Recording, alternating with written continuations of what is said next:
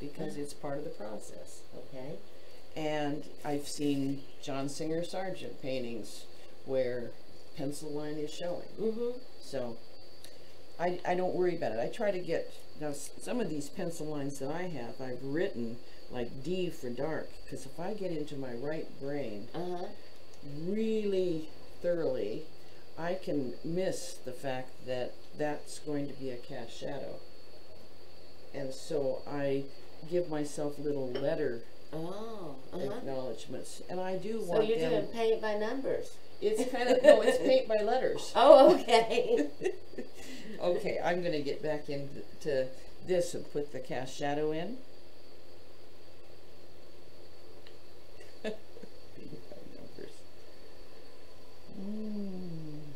Ooh, look at that. Be still, my heart. All right, let's see what this does. Well, it's going to be very neutral, because that's, so I'm going to put a little more Rose Madder Genuine. Ooh, that's going to be lovely.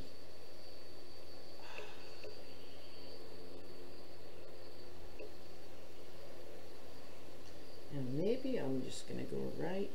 Yeah, I am. I just did it. So I guess I am. So you see, I'm not.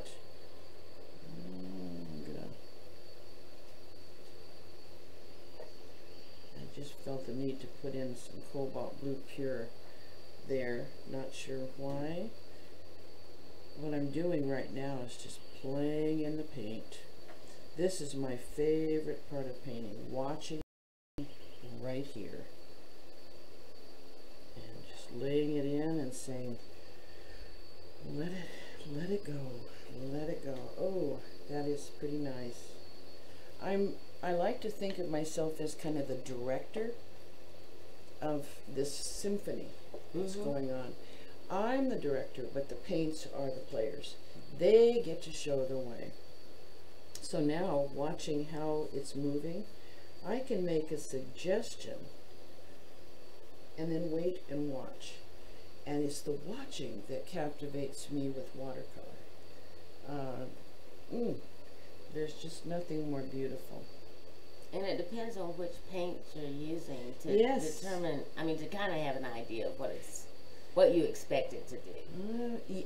I have an idea, but it varies so much. That's why people say watercolor is so difficult. It varies so much with the dryness in the air, with how experienced you are. In the very beginning, you don't know how much water to put in. Right. And you don't know when it's too wet and when it's safe to go in or not. And there's no way to teach that really, except to just do it and do it. And gradually it kind of gets to be an innate thing. And also to give up your expectations. You know, the mantra for the watercolor artist is delayed gratification. You're thinking in layers. You're thinking about, okay, later I'm going to glaze this whole leaf to get it green with maybe a pale blue. But right now, I've got to leave that light and do that much later. Later, I'm going to do the cast shadows that have harder edges. Would you ever go back over, like if you had this leaf and you wanted it wetter, to do more of the suggestions with the complementary color? Would you wet that with clear water, or would you always use a paint in it if you went back over it? Good question. I would go over with clear water. Okay.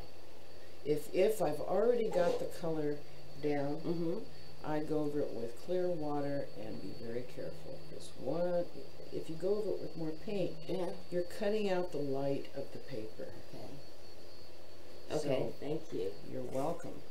But right now, I'm really, really loving this, which means I'm not to adolescence yet. Okay. That's when life gets more difficult. Yeah. Okay. I'm still somewhere in infancy, really, really enjoying it. Okay, let's go to the next one. I think I'm going to jump into this one back here, this very light one. It looks to me in the picture, it's in my value composition sketch, I've got it the lightest. So it looks to, and here I see it more of a lavender. So here's where I can probably come in with some Rose Madder Genuine and Cobalt Blue. Remember, those are the lightest, most transparent paints we have. Okay.